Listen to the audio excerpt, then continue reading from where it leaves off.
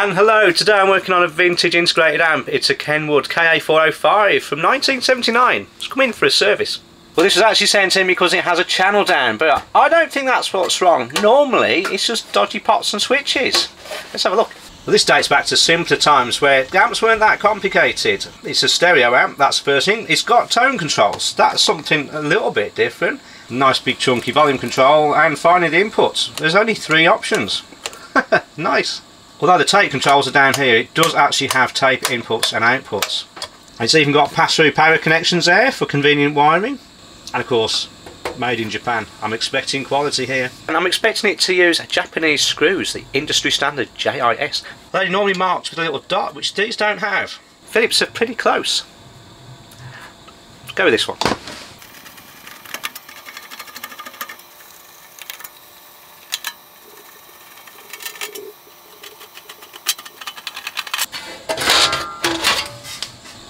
Well, the inside's nice and tidy.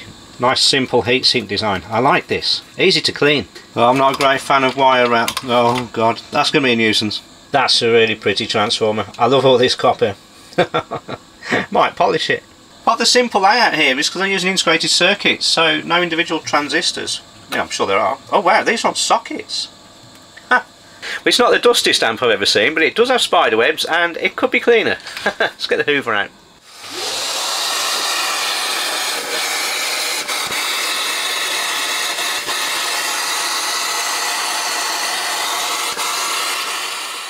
So hook it up to the test load.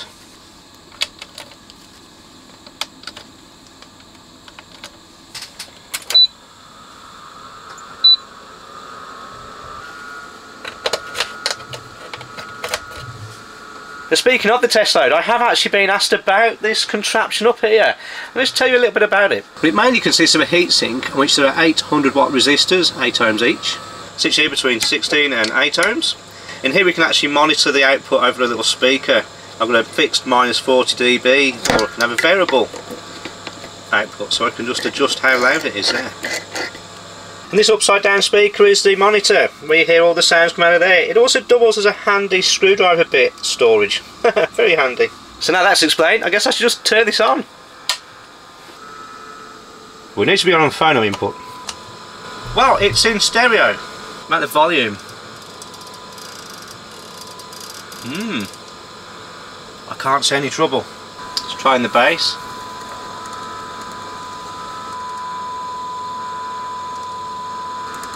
And the treble.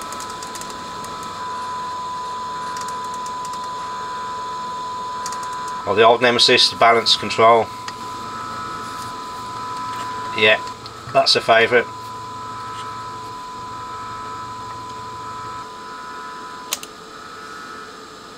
Just check the tuner input now. Ooh. Need a bit more amplitude though. Amplitude 200 millivolts. The meters are a little bit out from each other. We'll have to calibrate those. Selector switch is okay. Now the auxiliary input.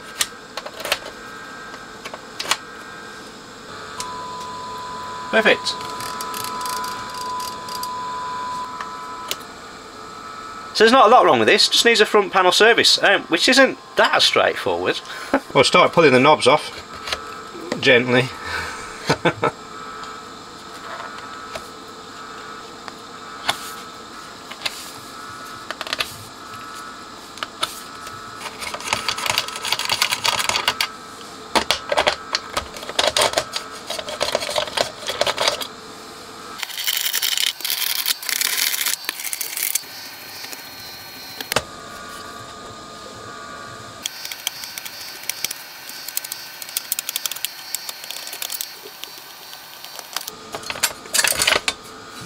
Oh. That's not that helpful. Didn't know why I thought it'd be that easy. There's more to come off. Little cluster of self-tapping screws around here.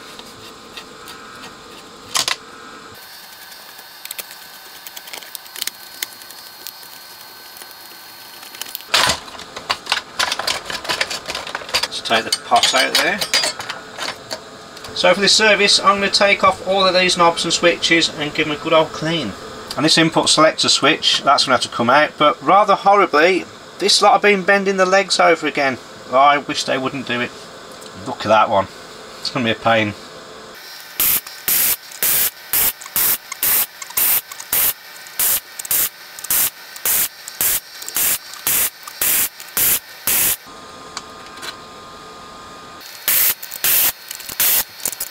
Try and wrestle these bent pins over. It's a bit dodgy.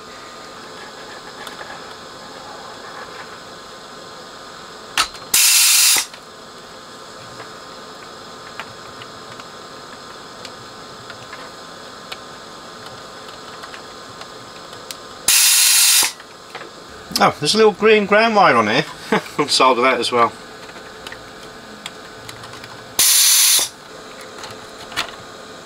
So this volume knob.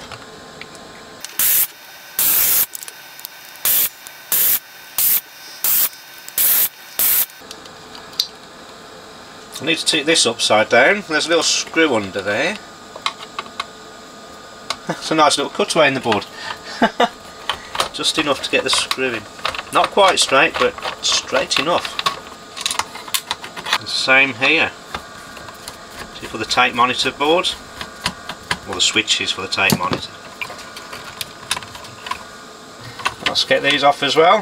Try not to burn my fingers.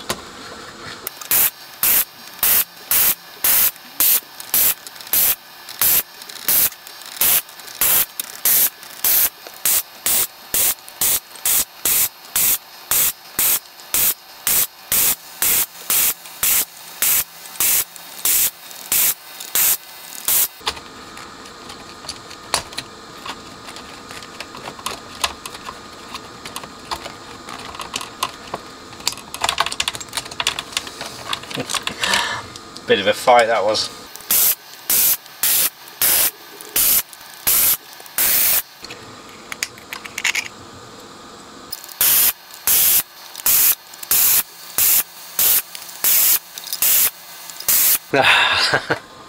Yeah, I think the nozzle's blocked. Oh, yeah, that's pretty rammy.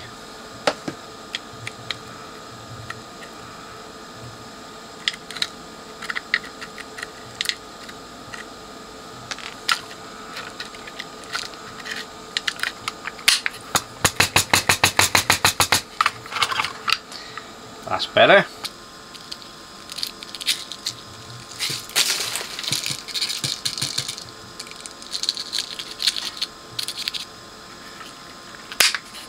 Should work better now.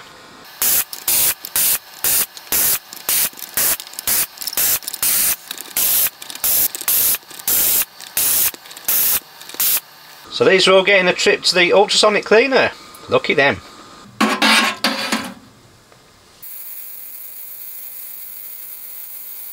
Whilst I'm waiting for those, I want to check the capacitors on this. They might be bad, you don't know.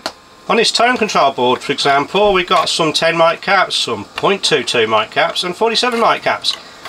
They're not going to have a hard time in this circuit, but I will check them out. And this is a homemade tool I made decades ago. This is an ESR meter, that's the equivalent series resistance. This puts a 100 kHz sine wave out onto the test leads and basically measures its resistance, or rather impedance. Get under there, measure the legs, 0.5 ohms. The 0.22 mic caps will have a higher reading, 5 ohms. Doesn't look too bad to me. We'll compare that to the other one. If I can just get the probes under there. Pretty much the same. I think they're fine. From the other side of the board now. Yeah, 0.5 ohms there. This one, 0.5 ohms. Yeah, the same, 0.5. Check the 47 mics out whilst we're here. Nearly zero. That's perfect. Yeah, these are good. The preamp board's got quite a few caps on there, some fairly chunky ones because that needs a very smooth supply. Very sensitive, that circuit. We'll go from the top. Yeah, that one's fine. There's one down there. And 1 ohm, okay. Same circuit here. 1 ohm the same. Yeah, that's good. We'll come back to those. Then these big ones here. Yeah. Dig the probe in. Come on. Another cluster of them down there to check. Well, these are good. Oh yes. That's 4.7 mics there, that's good. And down here, 1 mic, yeah. Probably okay. 2 more chunky ones to check. That one's good. Over here, perfect. Despite the age of them, these actually look okay. I'm going to whip a few out just to make a thorough check, to check they're not leaking, and just measure the capacitance outer circuit.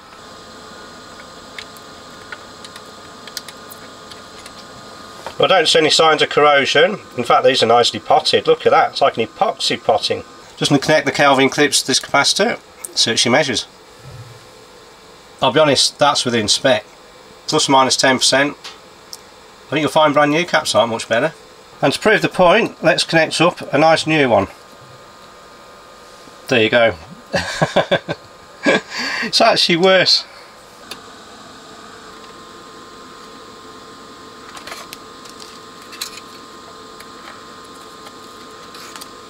Now we can have a look at the main board. This can just wrestle out like this. And this is where the main power supply side. These are where the input rectifiers in a bridge formation. These main filter caps will be for a positive and negative rail. These are 7,500 microfarads each, 50 volts. And just lurking there is, I think, the speaker protection relay. Probably driven by this little IC here. And in between the heat sinks we can see 2 variable resistors down here. These aren't for bias adjustment, these are actually for setting the power meters on the front. I have noticed the bias trimmers are missing. They've been replaced with fixed resistors. You can't adjust the bias current on this. And absolutely it's the same story from the other side. VR1 replace the resistor. And this is the other side of the main board. This will be where the signals come in, I'd imagine. You've got the left and the right channels. And all these transistors will be responsible for driving the main power transistors. And this would be a 2SA1105, which is married up with a 2SC2580. These things are rated for 9 amps of current apiece. Let's check these in the same way. Yeah, this is reading perfectly. There's one there. Oh, good. That's good. Another one here. Yeah. And that one's fine. Over here. Yeah. Also good. Fine. And these two in the centre live in between the heat sinks. Oh, they could be better. That's not brilliant. These are 2.2 microfarads each. They should be measuring better than that, really. Yeah, these ones I'm going to replace.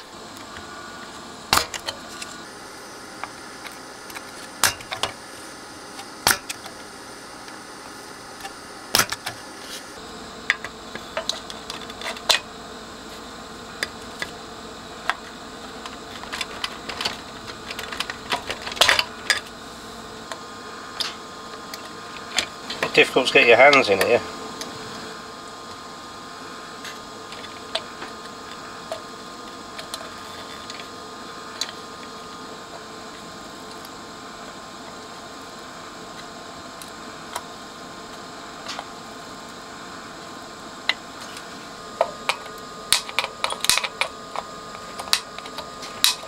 Let's compare these ones. Look at that. Much better. Now these main DC filter caps are wedged in under the heatsink and they're glued down as well. I'm going to take these out if I don't need to. I'll measure these in circuit with the LCR meter. Not the right thing really, but give me an idea of the capacitance on here. We've got 10,000 microfarads of capacitance on the negative rail. That's quite good. And on the positive rail,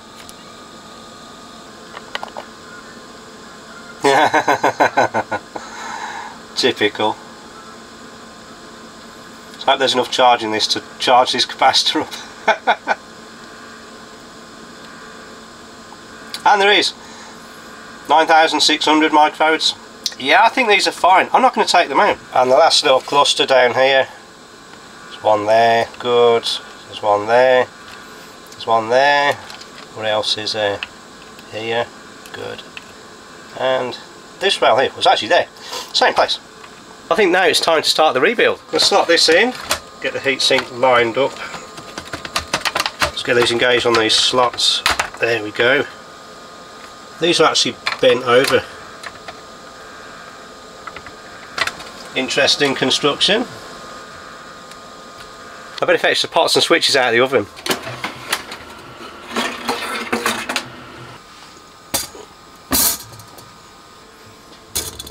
Oh, they're not too hot. I can handle that. Now the ultrasonic cleaner does a great job getting rid of all the tarnishing and all the crud off these. These have great conductivity and work really well. Apart from they could do with a bit of lubrication, because it would have washed all of that out.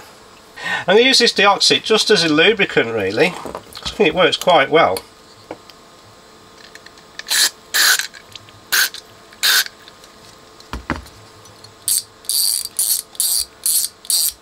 Just work it in.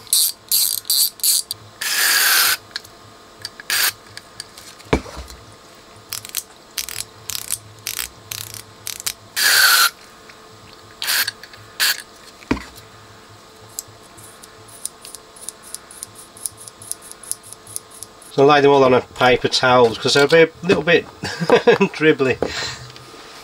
Now this speaker switch needs a little bit more lubrication. It's got a bit of a mechanism here, a little balling dent there and a little gear. I'm just going to give that some grease. Needs a bit more than just a bit of oil. And down the contacts I shall give it a similar little flush.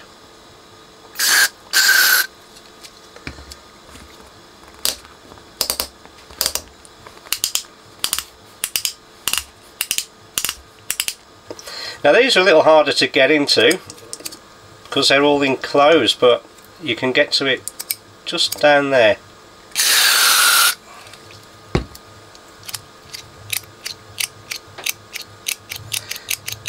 And finally this one, this is the input selector switch. And work out how to get in this, where the contacts are. I'm thinking it's through this hole. You can see the contact block there. Knock it back there. If I hold it vertically, just shove a load of this in. Then hopefully it'll work its way through. I actually decided to take these grounding rings off because they're going to be in the way whilst I'm trying to put these back.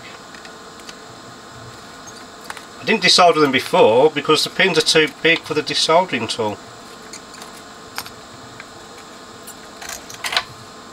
Start with the base control pot, then the treble,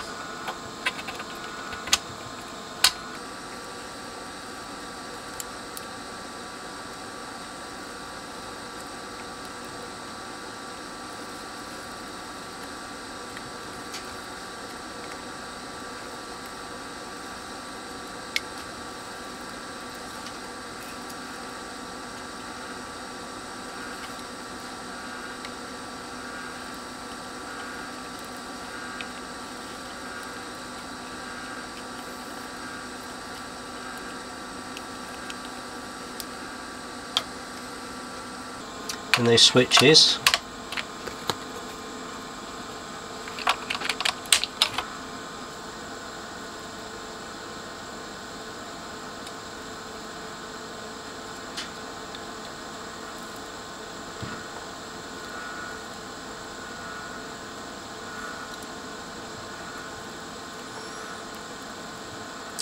Must put the case solder points in first because they take longer. Big chunks of metal to warm up they are.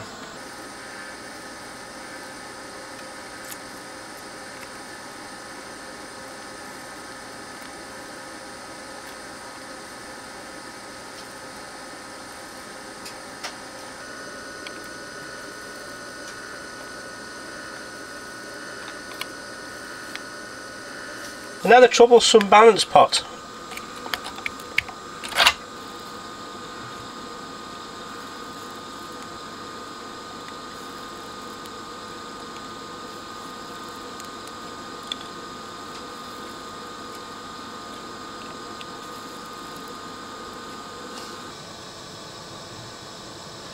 Now, a little note to self, next time you do this, put these on first. Would have been easier.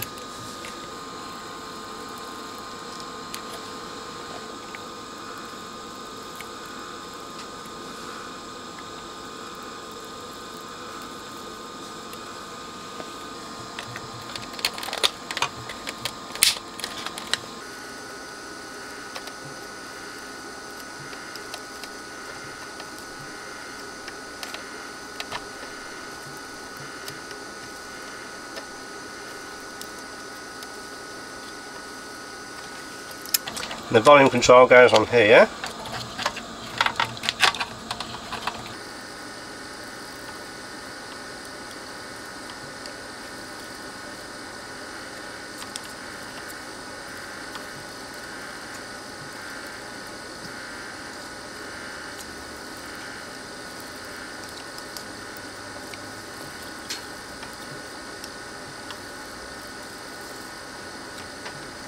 Get this switch in,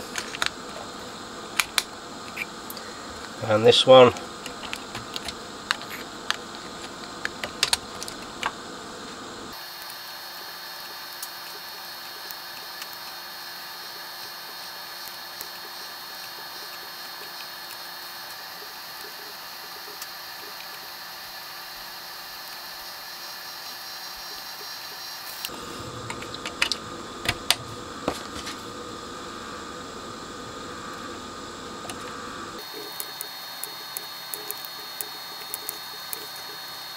and finally the selector switch. Be glad when this is in. Something rewarding about putting the last part in.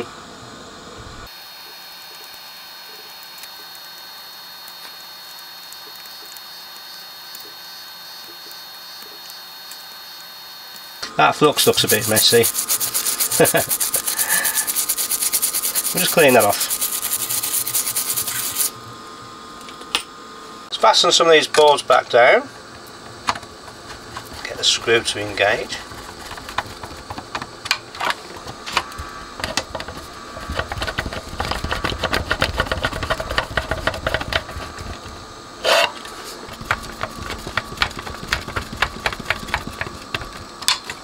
Let's try and wrestle the front panel back on. I'm expecting a bit of a fight here.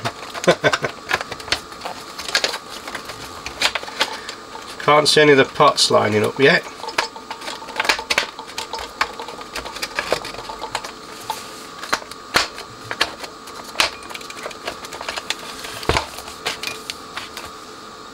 Try and get the volume knob back in.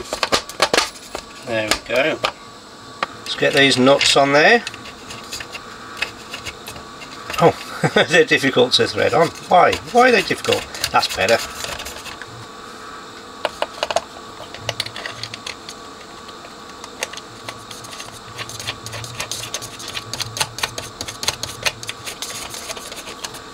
This face needs a bit of a clean, doesn't it?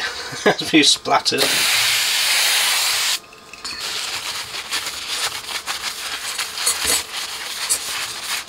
That's better.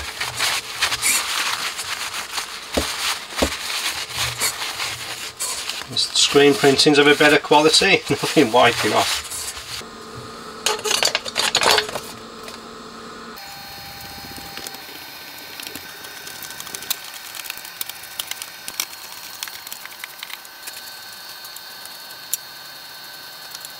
Let's turn these down all the way so I know where they've got to go.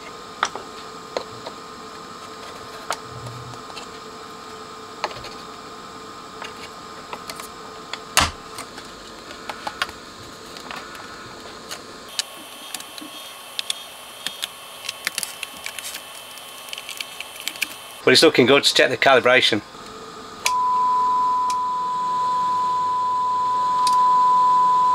I'm feeding one channel into the audio analyzer. Which one is it? Yes, left channel. And we're just displaying the voltage there, AC voltage. I'm going to set that onto power, so that's a special 19.0. So that's the power into 8 ohms. If I set that to something convenient like 10 watts, pretty close. See what the meter says. And the meters are calibrated to these little tensiometers on the board.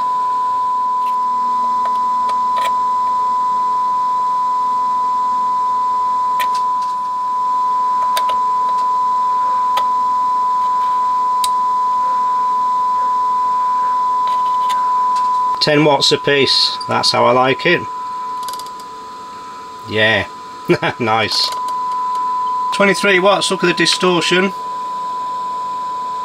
That's not bad at all. I think that's pretty good. See if it's still got 50 watts in it. Oh yes. Beautiful. Flat tops there, 76 watts. Wow. I reckon this amp's as good as the day it was new. Really impressed. I'm going to check the tone controls. I'm going to stick some square waves in this. Let's test the bass response. Reduced. Yeah. Increased. Perfect. Treble. Yeah, that's what we expect to see. Let's throw these off. Bit of bass, bit of treble. Direct. Perfect. Loudness. Yeah. And the balance. Yeah. Let's check the tuner input. Should work. And it does work.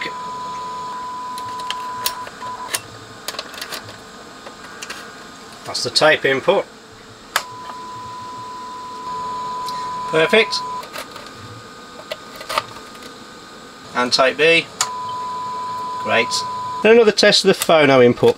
Last thing I'm checking.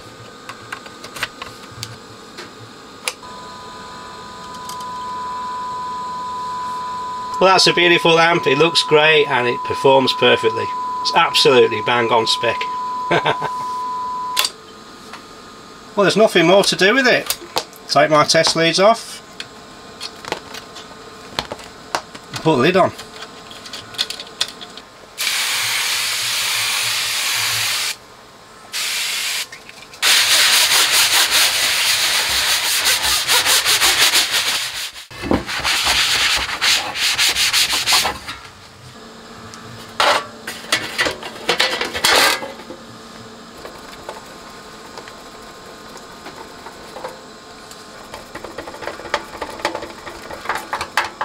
What a stunning little amp. I'm very happy with this.